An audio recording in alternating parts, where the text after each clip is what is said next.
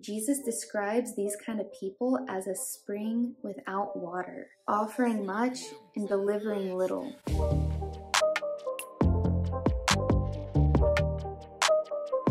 Hey you guys, welcome back to my channel. My name is Michaela, and today we're going to be talking about false teachers / false prophets. We live in a time where information is everywhere, and there's so many people who want to be gurus, coaches, teachers, all over online, and this information is just coming in and out. And if you're not grounded in what the Word of God says, then this information could be getting into your subconscious and impacting the way you live your life. Now, that's dangerous because if it's not coming from God, where is it coming from? So I want to help you strengthen your discernment so you can identify when you've come across a false teacher and somebody whose source is the demonic. So let's start by defining what a false prophet is. A false prophet is described as someone who claims to speak the word of God, but is instead spreading false teachings. The second one, a false prophet is a person who falsely claims the gift of prophecy or divine inspiration, or to speak for God, or who makes such claims for evil ends. Now, why would anyone want to do that? Well, from what I've seen, most of the time, these people don't even realize that that's what they're doing. God says in 2 Timothy 4:3-4, "For the time will come when people will not put up with sound doctrine. Instead, to suit their own desires, they will gather around them a great number of teachers to say what their itching ears want to hear. They will turn their ears away from the truth and turn aside to myths." There's two kinds of false prophets. The first kind are the kind that are within the church, otherwise known as the wolves in sheep clothing. The second kind are those that are not inside the church. This is your new age teachers, your gurus, your shamans, your goddess worshippers, your Reiki masters. You get the idea. Second one is the one I'm going to focus on because that's where my experience lies. If you don't know my story, Jesus saved me from the occult and from new age beliefs and practices. What led me there was I was seeking God and I was seeking healing, but I grew up with a childhood full of abuse, drug addict parents, hypocritical Christians, so I didn't trust the world and I didn't trust the church especially. So when it came time to me recognizing the fact that I'm deeply broken and I need healing, the last place that I was willing to go was the church. So instead, I tried to heal myself, and I came across plant-based living and yoga and Christ consciousness and all these new age teachers like Infinite Waters, and I ended up moving to Arizona and came into a yoga teacher training program at this super spiritual school, and I was like, this is the place that I'm going to heal. This is the place that I came across my first spiritual teacher, and I was just enthralled by this feminine energy and reclaiming the suppressed feminine and, just finally getting my power back, because at that time I was just a super broken, acne-faced, didn't know her worth or her voice kind of girl. And these teachings are centered on your healing, your desires, taking your power back. And there's just this aggressive vengeance energy to it almost, like you are on the hunt to take it back and you've been suppressed. And when I was under this belief system, I hated Christians. My whole YouTube channel was anti-Christian, which is interesting because I was fine with every other religion but Christianity. And I was a part of Satan's army, but I had no idea he was rearing me up. And then I found myself working in a nightclub and I justified it just the same. This is a part of healing my feminine and I'm the one empowered here, and just all these lies that I believed, despite the fact that at truth I was really selling my soul and hurting myself and adding layers and layers of trauma onto the trauma I already had, but it was masked with this pride charade of the devil. But I met somebody here and this just escalated the path to destruction that I was already on. So I find myself in this club, I meet this guy, and we have a relationship, and I end my other relationship, and this other guy has a family. And this is when I began to realize that other people were now getting hurt because of me and my actions and me seeking my pleasures and my desires and just putting myself before everybody else. other people were getting hurt, and I was now recognizing, like, I'm not the wounded one anymore. I'm not the broken one. I'm the one causing woundedness and brokenness in other people. But it was within this relationship that God began to reveal himself to me, because he knew that he could not let this go down. So it was like every time I would see this guy, something crazy would start to happen. Like one time, a whole pack of baby spiders just like unleashed all over the room. And this was the relationship where I saw a demon in this guy as well. And so that was, of course, enough to bring me back to Christ. And I realized in that I had opened these portals and that I was on the wrong side, because this demon didn't just come into my life because I wasn't doing anything. Seeing this demon is what made me realize that I had been opening dark portals, and it was the first thing that made me take responsibility, because I knew, like, demons, okay, fallen angels are messengers, and this was a message from God, like, girlfriend, you are walking on the wrong side of this right now.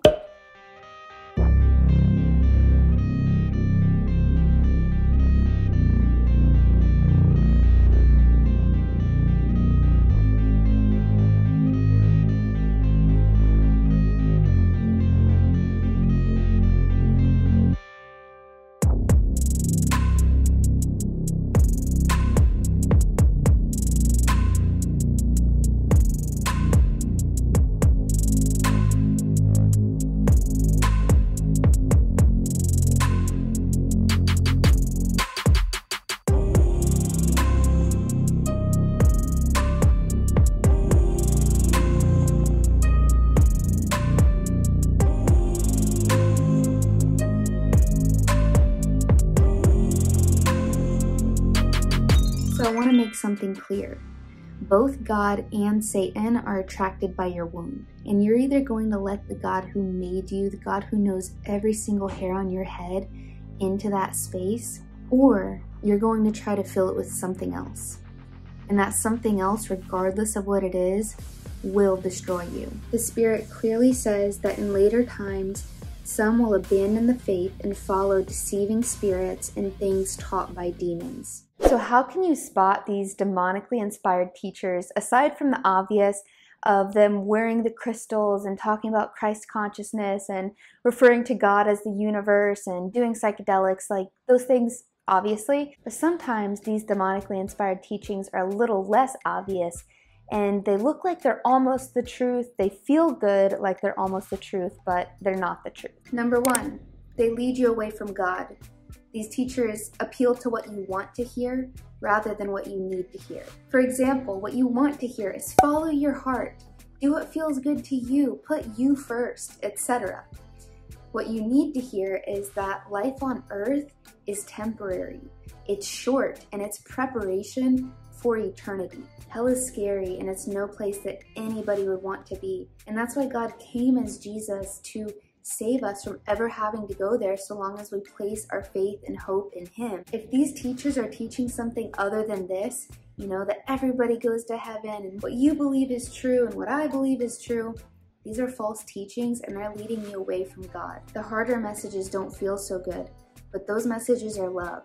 Think about when you were slipping and nobody told you, like, hey, you probably shouldn't make that decision, and then you realize it years later and you're like, did nobody love me enough to let me know that I was on the path to destruction? So number one, in summary, is that these false teachers appeal to human desires and human comfort rather than the truth of God's word. Number two, you can identify these false teachers by where they're leading you, because usually it's to themselves, to yourself, to some kind of plant, to the universe, something other than Jesus. It's usually, buy my program, go on my retreat. Oh, you're following what I'm teaching and you're still miserable? You probably need to purchase my one-on-one coaching because I know everything and I'm the guru, and come listen to me. These teachers are also often leading you to yourself. And there's a healthy balance of this. You know, you want to know yourself, you want to be able to be peaceful inside yourself. But I'm talking about like the dangerous level of counting on yourself and looking to yourself as you are God. So evolving yourself, healing yourself, even so far as saving yourself. And that was one of the first things I realized when Jesus came to me, was that thank God I don't have to do it on myself, because one, I was failing, and two, it's just so much better to have God on your side and to be doing it with Him and to let Him heal you and Him save you, because at the end of the day, He's the only one that can. So you're just like running this race for nothing. Or they're trying to lead you out into the universe uncovered and unprotected, but once again, they don't realize that that's what's happening. Like, they genuinely think like, oh, this is helping me, so I'm going to teach this to others. So they don't realize that these demons have literally inspired these teachings, and these demons want you. They want you out in the universe, like I said, uncovered and unprotected, because that's where they can infiltrate. So they've deployed their spirits into these teachers, and these teachers are bringing them to you like a Stranger Things episode, and you're going out into the universe, and they're coming to you in these spirit guides, and they're giving you these insights about what you should do with your life.